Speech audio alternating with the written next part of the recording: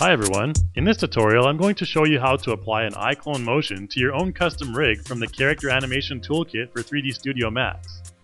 This process will involve importing your rig into 3D Exchange for bone mapping and motion insertion, and then export back to 3ds Max. I'm going to get this motion here from the 3D Exchange portal page in our marketplace, and apply it to my custom cat character in 3ds Max. We provided some sample cat profiles to make this process a bit easier for you as well. Just check the link in the description for a free download.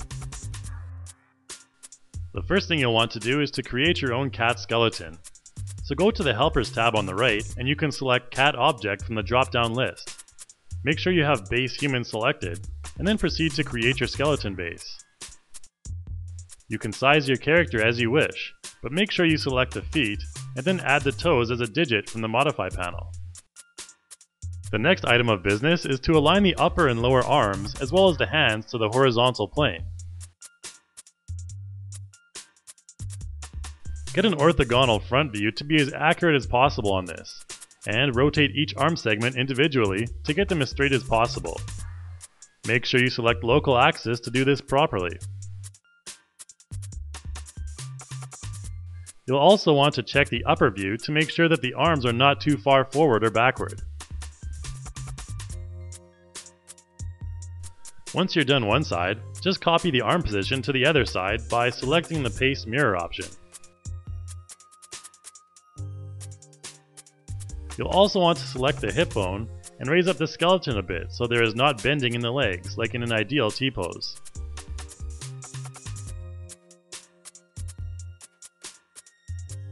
Next, I'll go into the schematic view to select the skeleton sections I want for export.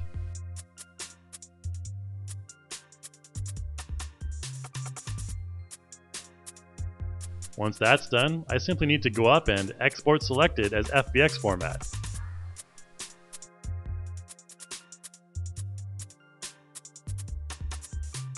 Make sure you select the Autodesk Media and Entertainment preset at the top, and also embed media if your character includes a skin mesh.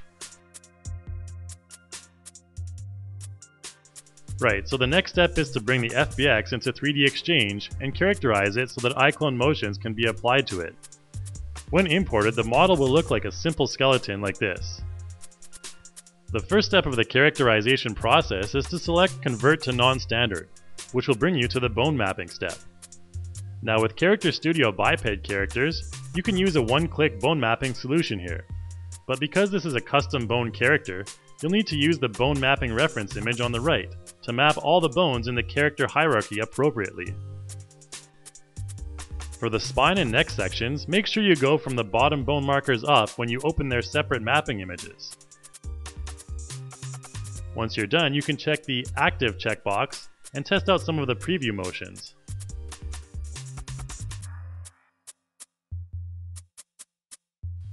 After that, just click Convert and move on to the motion loading step. Note that the skeleton has been converted to iClone non-standard format, which makes it compatible with all iClone body motions.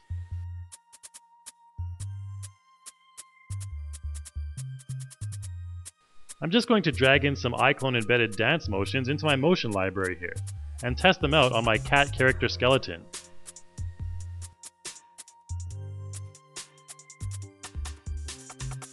Keep in mind that there is a huge library of iClone motions, along with tons of others available for purchase and export in the 3D Exchange portal page.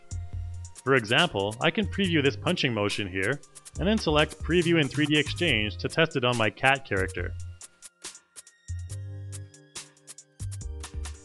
I can proceed to purchase the motion, and after I do, it will appear in black text in my motion library. From there, I just need to add it to the Perform list, then go up to Export FBX. Remember to select the 3ds Max Target Tool preset and export both the geometry and animation. Now in 3ds Max, I want to import the FBX that I just exported from 3D Exchange.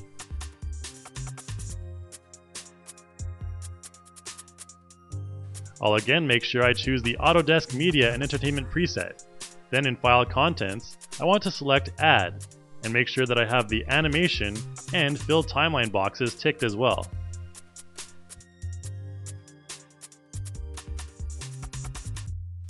After the import, you'll see the dummy bones along with the animation keys. The first thing I want to do now is go over to the spine control and set it to keyframes instead of procedural. I also want to do the same thing with the neck control as well.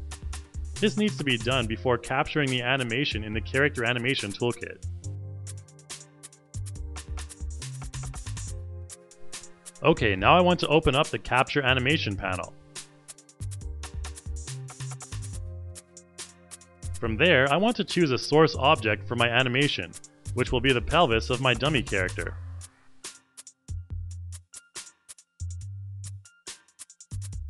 I also then want to choose Base Human and select the same pelvis bone. What you want to do from here is drag each bone from the left side to its corresponding bone on the right side to do the cat rig mapping. Once you finish your mapping, you can save it and load it up again whenever you need an iClone character template. Alternately, you can load the template that Reallusion has provided as well. The foot bones also need to be dragged over and defined as the platform controller.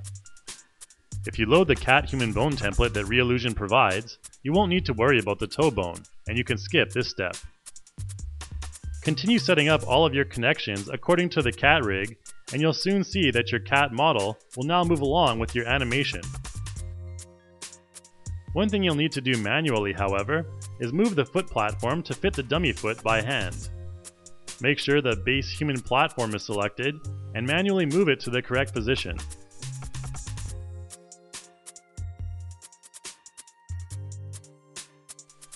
So now your motion is all aligned, all you need to do is bake it to the cat skeleton.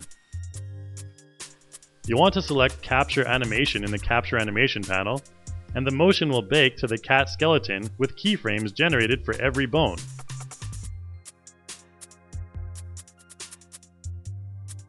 So after the motion has been baked to your cat skeleton, the dummy bones are now pretty useless, so you can go into the schematic view and delete that whole bone hierarchy.